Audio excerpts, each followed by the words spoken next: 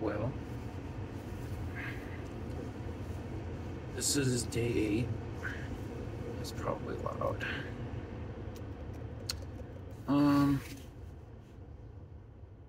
From dropping from 4 milligrams to 3.5 milligrams 8 days ago.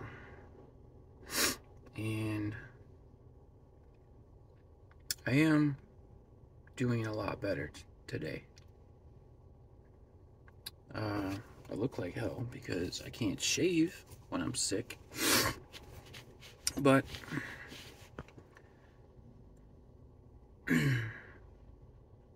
I hope if you're coming off this stuff that you're doing a taper, because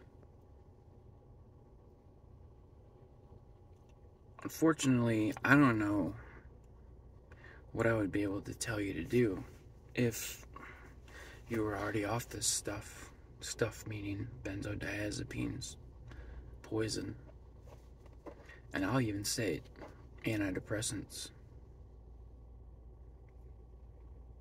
And the thing is, I've said it before, but some of you might be on that stuff, like antidepressants, and like that's between you and yourself. But the thing I'm trying to say is, don't take that shit if it's because the doctor told you to.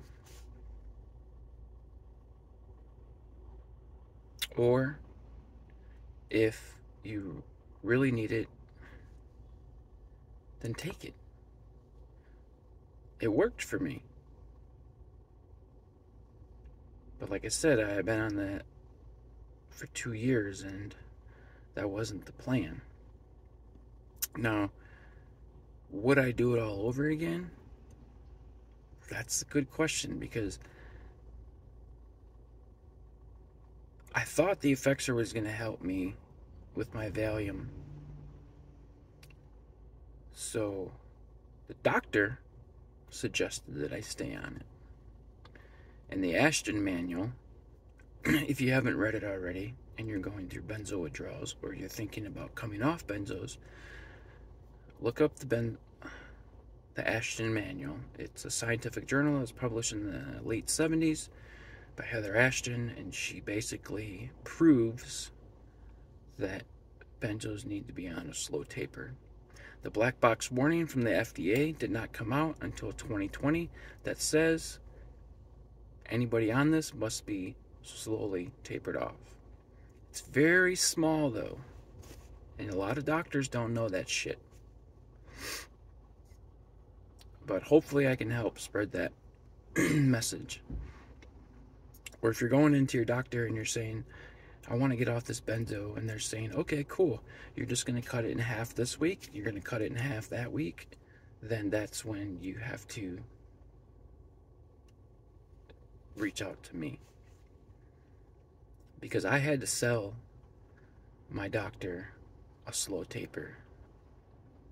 You know, when I came in there and I asked him the first time, he told me to do quarter. I tried that for like a week, maybe 2, and it did not go well. And that's when I called back and I, was like, this isn't working. And, he's been doing it for a long time, 30 years. So in his mind, well, that's just the way it is. Fortunately, with the internet, it's kind of a blessing and a curse, because there's a lot more hate in the world because of the internet. We get access to news a lot faster. We can side, we can join teams all virtually and argue against people. That's the bad side. The good side is we can research on our own and find out what's going to work best for us. Because what I'm going through doesn't necessarily mean it's going to work for you. And I learned that by watching other people's videos. So that's where the internet can be great. And I got a bunch of articles, and I printed the Ashton manual. I highlighted special sections in there, and I told him, I went in, I made an appointment after he told me that it is what it is, and I basically begged him to please just read this. And I think he could tell, like, he could see the look in my eye that I wasn't fucking playing.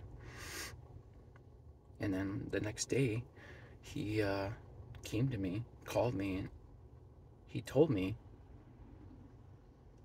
I think you're going to need more time. Man, what a relief. And he's been with me now for, a long time. He's also the one that kept prescribing my Valium. So, what's that all about? When I first moved to Michigan, he looked at my chart and he said, oh, that's a lot of Valium. I was only on 15 milligrams. We need to get you off of that. And I said, okay.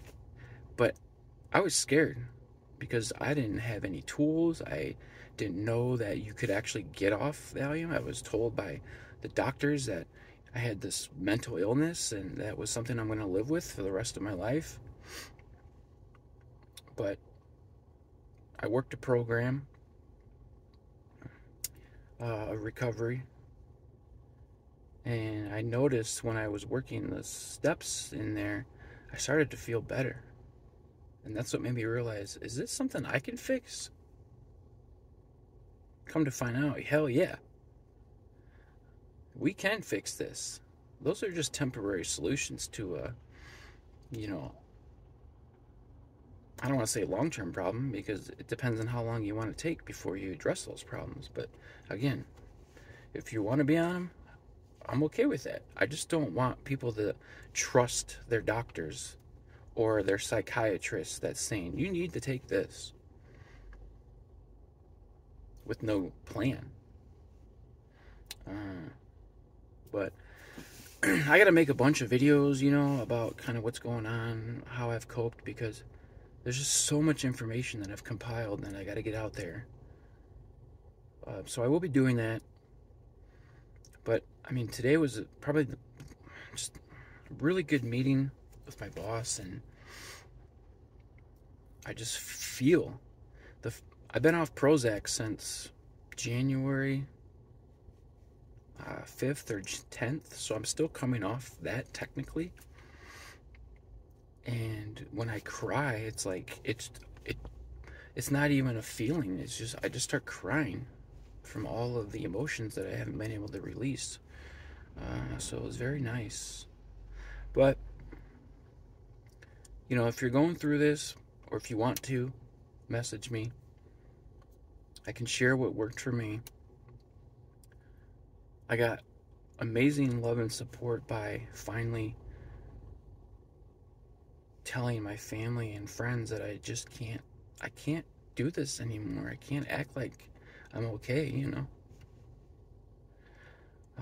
So the symptoms I have today are I'm still numb.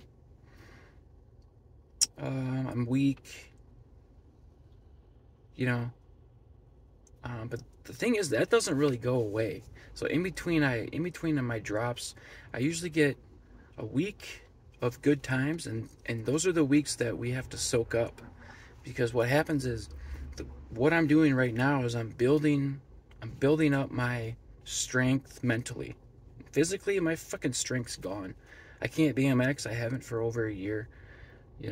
I work out every freaking day, and it's still hard to walk upstairs on some days. But what I'm doing is I'm getting ready and I'm preparing myself, so when I go into the next drop, which will probably be in a week, and if it doesn't feel right, then you know what? I hold it longer.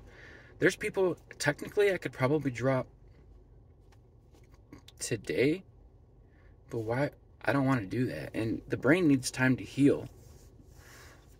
So, it's patient-led taper, not a doctor, unless they know, which is very rare. But we can educate them if we approach them the right way. I'm not saying my doctor's bad. they just don't know. That's why I don't have resentments against them, you know, because they don't fucking know.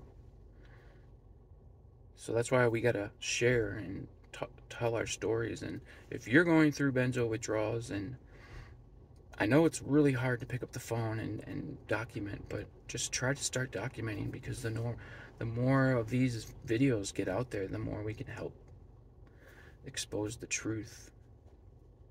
I do feel great. I just haven't eaten yet, and I'm really high anxiety right now, which is normal. My mornings are amazing, and then the afternoons, it just kind of, you know, but I can cope with it. I don't need no fucking pill. Sometimes it'd be nice, don't get me wrong, but not today or ever. So hang in there. And then to my friends and family, you know, I love you all. It's been very helpful to know that I'm not alone, even though they can't help me. At least I'm not suffering in silence anymore, and that's been huge. I'm pretty lucky. So, God, I don't want to keep going, man, but I love you all, and I probably won't be filming until my next drop, you know, because I just wanted to show what it's like, and then what it does get better. It does get better, and that's why I keep fighting. That's why I keep trying, because I know this 16-month life sentence doesn't make sense, but you know what I mean. When I decided to go off Valium, I checked into prison. And in a couple months, I'll be released. And I'll be able to heal. I'll still be sick, but God willing, you know, that's the point of tapering. So, God bless you. Hang in there. And you can do this. The mind is very powerful.